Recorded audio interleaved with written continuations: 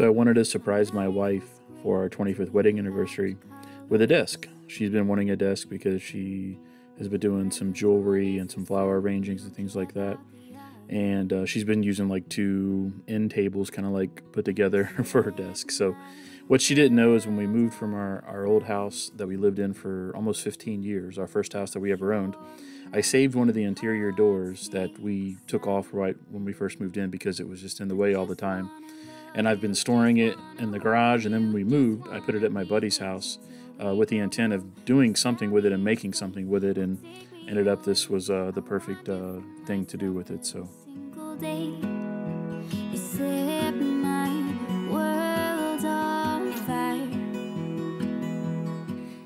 The first thing I needed to do was trim it up because it had some termite damage across the bottom, as you can see here, and I just cut a couple inches off it to get rid of that. What I do without you. You make me smile. What is it that you do? The next step was to strip off the current finish, and to do that I started with this Goof Off Pro Stripper, and this just will remove the current varnish and polyurethane and stain. I don't even know what was all on this, but this helped get the bulk of it off. As you can see here, I'm applying it and let it sit for about 10 minutes or so, and then just take a scraper and then just start scraping it off.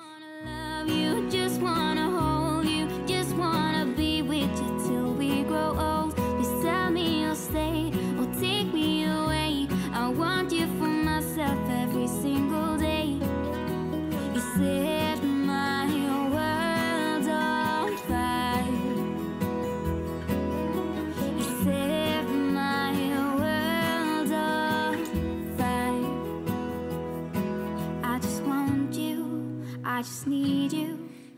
And here you can see me taking the scraper just to remove the finish. And there are a couple of spots that it was still pretty thick, like there's some finish left. So you can see me kind of taking some of the goof off and then just kind of putting it back over that area, like especially on this side here. We had tried to sand this before and it was just ruining the sandpaper, so definitely needed to use this stripper. So probably could have used a second coat to really get it nice and clean, but it did pretty good with just the one coat.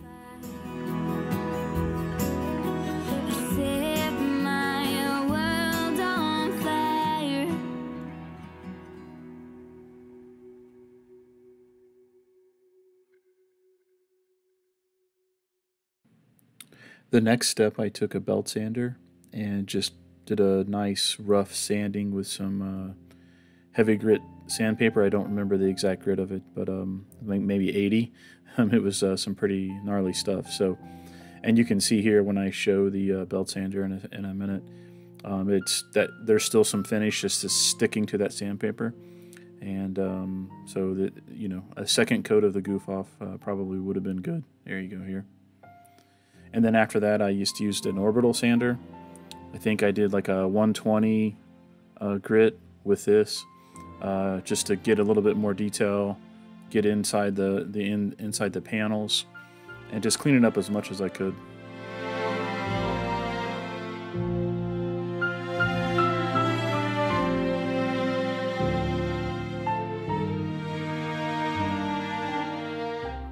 Here I'm using a wire brush.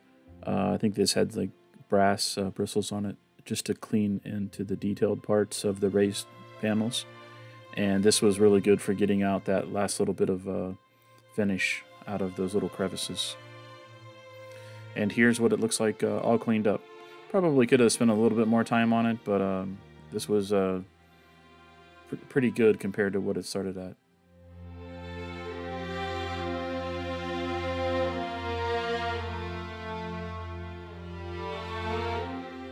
Decided to go with this weathered gray stain. We have a little end table where you come in our back door that's gray. April really likes that color, so I thought she would like this as well. So I applied, I think, 2 coats. So I initially just took like a white cloth and just rubbed it in, and then just wiped off the excess, and I did that twice to get this finish. So you can see some of the wood grain, some of the original color coming through, and that was my intent.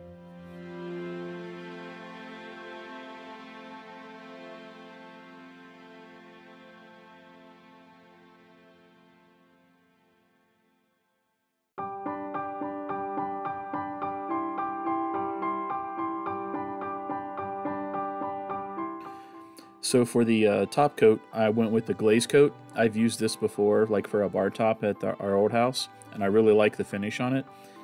So I think I ended up buying like 3 different gallon kits and then like a quart kit to be able to do this whole thing. So, and there's the mixing buckets and things like that. But you have to go about 1/8 of an inch or so per pour. Let that set overnight, then put your next layer on, next layer, next layer. I think I was like 5 layers in total.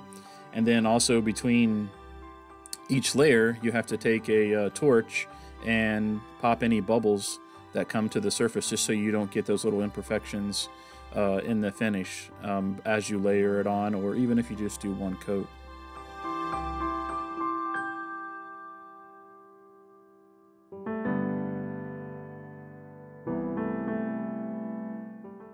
I believe this is the second coat of the glaze coat, and you can see the little bubbles. This is before I took the torch to it, and that's why you want to use that torch, is just so you can pop out all those air bubbles so you get a nice glass-like finish.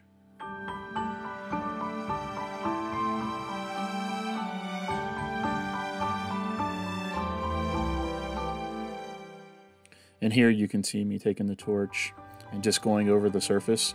You want to stay a few inches. I believe it says to stay like 6 inches, but depending on the torch and the gas that you're using. And it was very humid to stay. It's really hot. So I had to get a little bit closer in some spots to get all those air bubbles out. But just went over it a couple of times, waited a few minutes, went over it again just to make sure I got them all out and you don't have any of those imperfections. So you can see here, all the air bubbles are gone. Just get that nice glass-like finish. And the stuff that's in the middle, that's just where, you know, it spilled over, and I just took the foam brush, like a foam paintbrush, and just leveled that out. As you pour additional coats, it'll just cover that right up. You'll never even see it.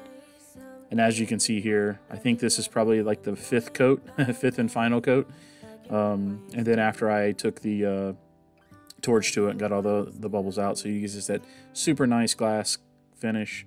And you could always like do a really fine wet sanding if you really wanted, and then a polish if you really wanted it to make it to shine and pop, but I haven't done that yet. Every day something new. If I spend it with you, with you, with you. And I'd like to give a big shout out to my buddy Darren for letting me use his barn. While I did all this, it probably took a week or so for all the pours and just to get it ready to do the pours. So really appreciate it, Darren. My world is spinning round, round, around. Oh, I want you now, now, now. My world is spinning round, round, round. April she's been making jewelry, doing flowers and stuff, and she doesn't have a desk. So this,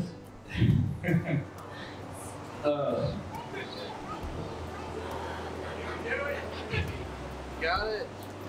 this is something from our old house. I gotta open it. Oh, Oh, that's so pretty. Oh, wow. That is awesome. That's our old front door. No, it's the door from the kitchen. Oh, from the kitchen. Yes. If I spend